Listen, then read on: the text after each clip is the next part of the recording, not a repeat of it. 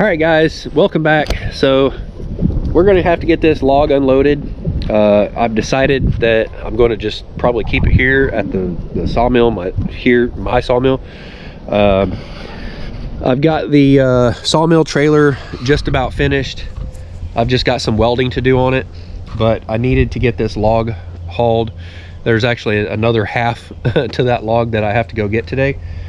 And also got to run into town and pay a bill.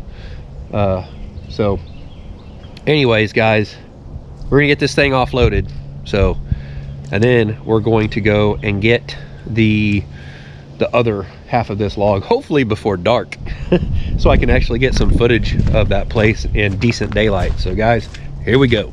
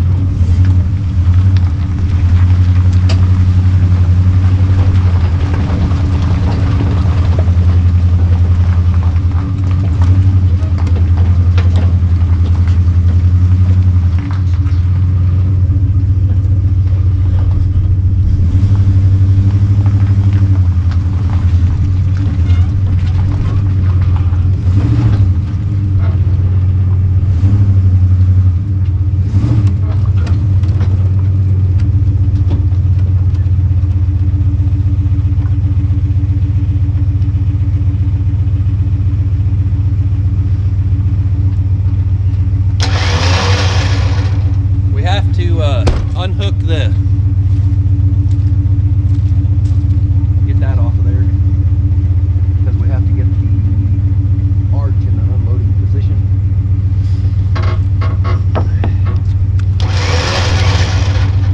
Got to pull the cable.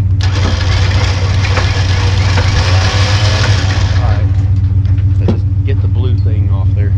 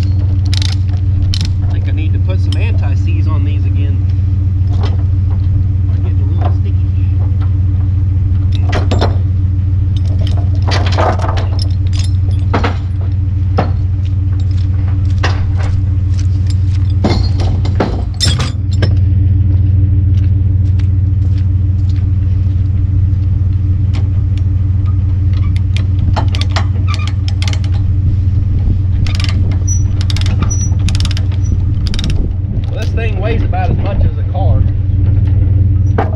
Weighs about as much as a typical four-door car.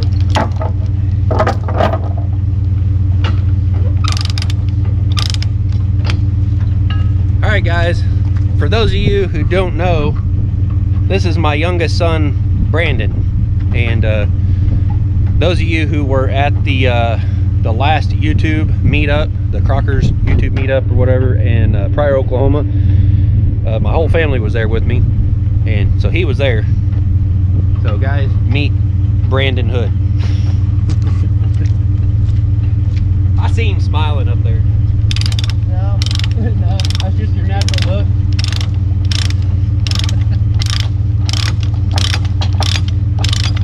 We're gonna name him Smiley.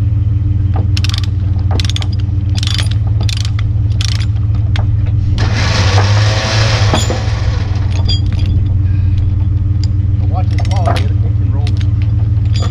No, it'll be until it's not.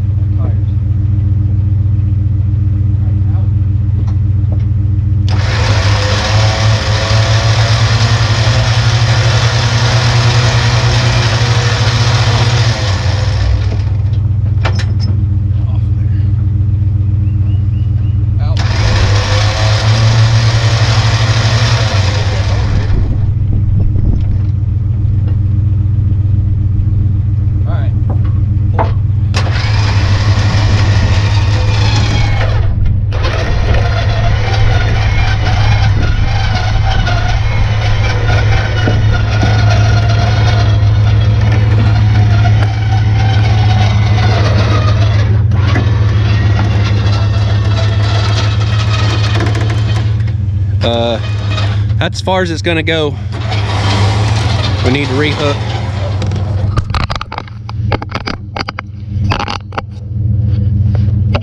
Oh. Loosen it up.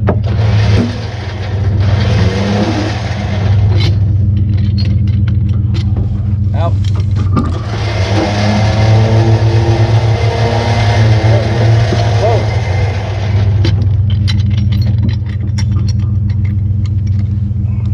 Whoa! Whoa! Out!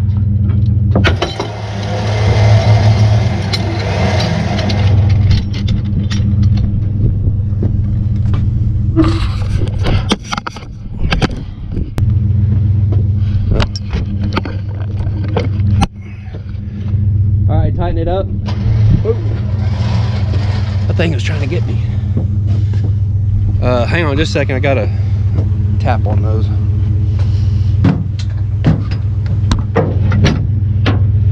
I don't know where my axe is.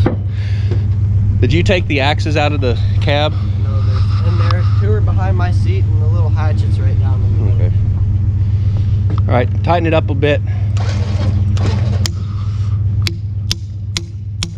Tighten it. Tighten it. Whoa. Man.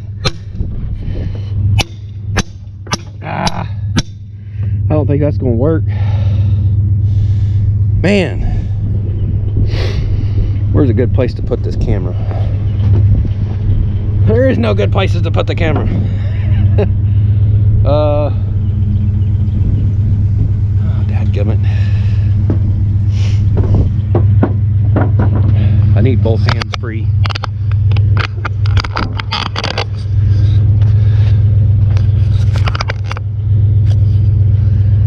All right, let's see.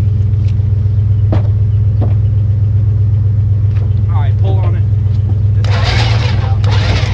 Yeah. All right, don't do nothing. Need to block that so it doesn't keep rolling like that.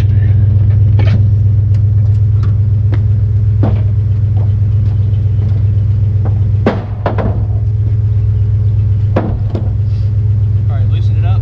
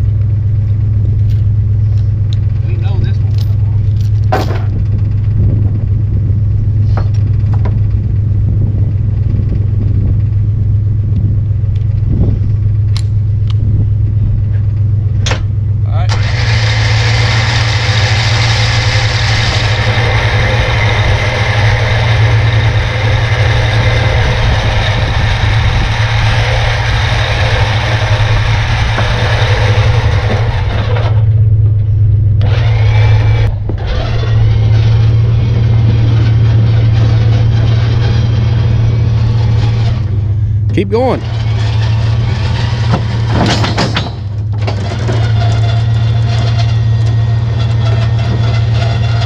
No, it ain't going no further.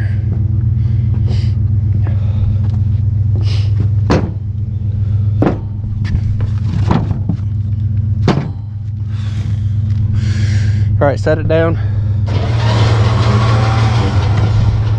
Ah, whoa, whoa, whoa, whoa. The board's not going the way I wanted it to. All right, set it on down.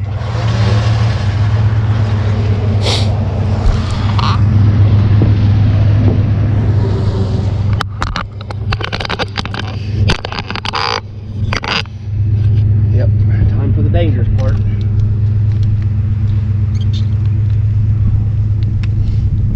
Loosen it up.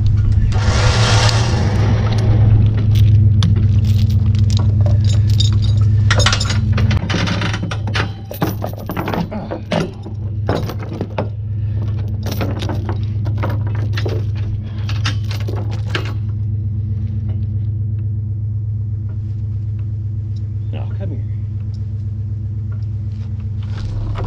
Get over here.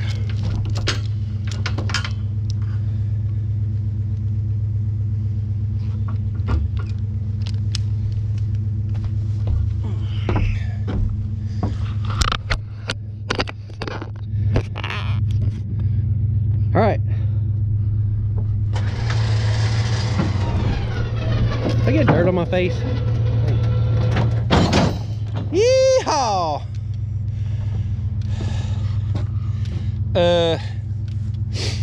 Yeah, set it down. Hang it. Whoa, whoa, whoa, whoa, whoa, whoa, whoa, whoa, whoa, whoa, whoa. Pick it back up. Keep going. Okay. Let me get this lined up for a little better drop here. Try to make the log yard look kind of neat. All right, set her down. Oh, nope, pick it back up. I didn't see that log over there.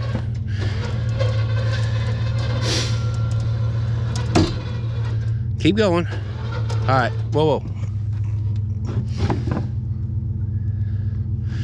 Maybe too much. All right, set it down.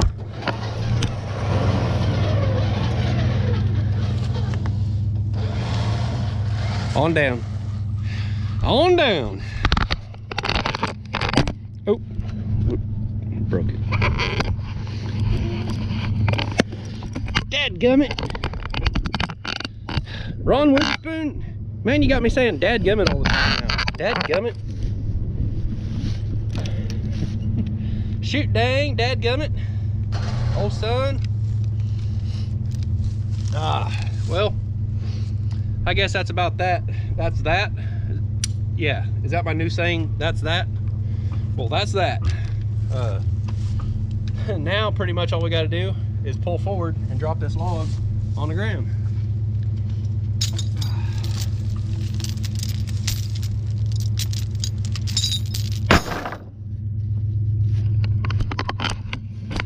The power of editing. All right, Brandon, pull us out from underneath this log. He's about old enough to have his driver's license, but he's been driving ever since what? You was 14? 13? I was 10. 10. Yeah, I had to get on the pawpaw. I gotta move because he'll sling mud on me most likely. There it is. Good deal. Good deal. What do you guys think? I need a new logging truck? I think so. All right. Put the log tongs and everything in the bed of the truck. And where's the remote? Give me the remote.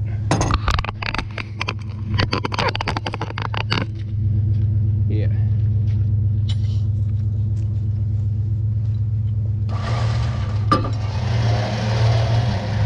I gotta raise this thing back up to the loading position. Dadgummit. All right, guys, so some of you guys wanted a video just about the log arch trailer, so I guess this will be that video, or one of them. Basically, this was like a homemade car hauling trailer. It had a about a 3-foot dovetail or so on the back of it, which I ended up cutting off because I didn't think I needed that length on the trailer. It was kind of like dead space to me. And so basically I got a piece of 2-inch schedule 40 pipe here. Got my my trailer jack deals here, and an old padlock that I can't get off there. Who knows why? It's probably because it's full of road grime. But then I've got slots cut in here to where I can still put my my ramps on there. Quit messing with that. You don't even know what I'm fixing to do. We still have to bring this up. Well, no, we don't. Go ahead and hook it. I'm stupid. Are you gonna pull on that? Eventually. Letting that bird's nest inside there on that spool. Kids. All right, so this one right here, we've got this hole that hole and that hole right there, okay? This one right here I use whenever I'm stacking logs up, you know, in the rare instance that I ever need to stack them up real high or anything. I can put the log arch in this loading position right here, which brings this thing, like, I think it's pretty much straight up and down. I would show you guys right now, but I actually have to go into town and drive underneath an awning to pay a bill. So I want this kind of back and lower than normal. So yeah, we got brand new tires on here that I put on here when I rebuilt this trailer. We got 3,500 pound axles.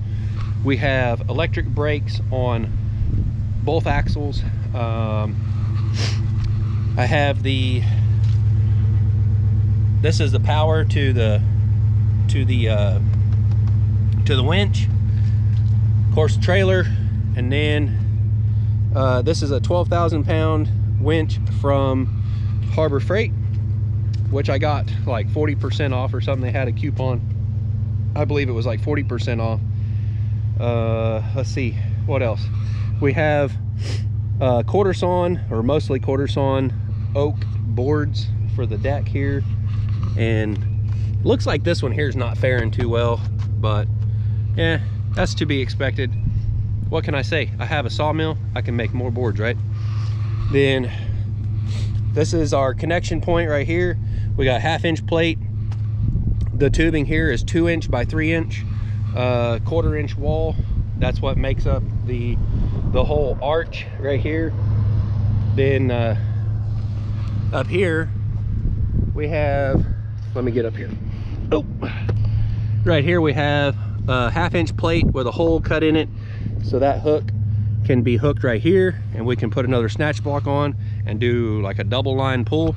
Also, we have that one right there, so if we need to do a double line pull to offload, we can do that also. Then up here at the front, I have this clevis right here, a 21 ton clevis right here that I can actually turn it like this. I can hook my hook on here, and that way, once I have a log up here on the trailer, I can do a double line pull and get it all the way up here. So, you know, I don't know what else you guys want to know about the trailer, other than maybe like geometry or something, and how I figured out the geometry. Well, it was a whole lot of standing there for hours on end, staring at it and thunking in my head. And a whole lot of years of, you know, well, I had years of running a wrecker, years of fabrication work and welding and everything. I've worked in multiple welding shops, like building railroad cars, stuff like that, and just having a general good idea of, you know, the strength of, you know, certain size pieces of steel or whatever, structural steel. And so I came up with this, and this right here, you know, this is a design that I came up with myself. It's all original to me. The only thing that isn't is the arch itself. I kind of copied the idea off of Matt Cremona as far as the arch, but with the arms right here that hold it in position, that right there is 100% me. It took two 20-foot sticks of 2x3 to make this arch, and then we got some 1/4 inch, I think it is, plate right here for the gussets that I cut out with a torch and an angle grinder. The 1/2 inch plate stuff, that was all, you know, just some scrap metal that I had laying around here. It used to actually be the backstop at my little shooting range back there. So yeah, and that's how I came up with this right here. And then we got a piece of pipe right here, and this is just a pin from like a 30-ton clevis that I figured I was probably never going to use anyway. And actually I have two of them right over there. Move, thank you. I got two of them right over here. I'll show you real quick where those pins came from. And the welding shop that I used to work in, my boss, I don't know, a guy, I guess, gave those to him like as half payment or something for a job. So get some of this stuff out of the way here. So yeah, these are the clevises right here. Oh, they're not 30 ton, they're 29 ton. Oops, my bad. Like it matters. All right, so guys, as you can see, the sawmill is down at the moment until I get the sawmill trailer done. I know you guys are probably thinking, where's the footage of this? Like, where's the videos? Get the videos out there. Well, I want to do the videos justice this time. I don't want to just put them together real quick and haphazardly. So it's going to take me some time, guys. I don't want to screw it up because, you know, you only get one chance to do it right? Except for you can, you know, do multiple takes a lot of times on building something, but it's better if you can get it the first time, get it right. And I don't want to put a crappy video out on building the sawmill trailer. I didn't get very good video on building the log arch trailer because I don't know, I take a lot of things for granted. Like, I sit there and think, you know, people know this stuff or something, and so I guess I take it for granted. I probably shouldn't do that because there's a lot of younger people out there that don't have the experience that I have, and that is actually why I'm on YouTube, is to try to help people, you know, learn. There are ways to do things. If you want to do something, and get out there and get it done, and there's more than 100,000 ways to skin a cat, so to speak. So anyway, yeah, I don't know what else you guys want to know about this. I mean, you go to the scrap yard, you can get pins like this right here a lot of times, because that's where that came from. And you know, I made these little ear pieces right here, welded them on. And you know, this trailer has been kind of a, I don't know, like, it's been modified several times, and it works good. Now, things that I would change on it if I had, you know, let's say if money was not a thing, like if money didn't matter, like if I was, you know, real rich or something, how would I change this? So what I would do, now you guys don't steal my idea, I'm gonna tell you my idea here. I would have a hydraulic ram right inside a track right here, and there would only be one of these ears that would move back and forth on that hydraulic track, that would just have wheels inside the channel iron right here. And that way I would just have like another one of these right here, to where if I wanted to move this, I wouldn't have to mess around with pinning and unpinning it right there. I would just hit a button, and this could go back as far as I wanted it to an extent, and it would go forward as far as I wanted it to an extent. I would probably put the longest hydraulic ram in there that I could, and I'd have a 1-ton truck pulling this thing around that's crew cab and 4-wheel drive, something that doesn't get stuck so easily. But anyways, guys, there's a little over 2,000 pound log right there, red oak, and I don't know really what I'm going to make out of it, but I'm going to make something out of it. Maybe I'll probably get a post out of it and quite a few boards. Maybe do, what do you think, some hardwood flooring? I don't know. We need some new hardwood flooring for our house. We got that cheap laminate flooring, if you want to call it that. The stuff that if it gets wet, it kind of puffs up and falls apart. So I want to replace that stuff and put some actual hardwood flooring in the house. And I've got a good stack over there. You can't see it from here, but there's a pretty good stack going over there of some white oak and red oak. It's just a mixture, and it's been sitting there drying for almost a year now. I need a lot more of it, so that might be what this will become. That's for sure what this log right here is probably going to end up being. That's not a real good log right there, but there is some good wood in that. And I know this knot right here is what really kind of messes it up, but it'll still make some good hardwood flooring. So guys, I'm gonna get out of here. Gotta go pay a bill and then head on down and pick up the other logs. So we'll see you guys later. Thanks for watching. Don't forget to like, subscribe, share the videos if you would, guys. That would help me out a ton. And we'll see you next time. Thanks for watching.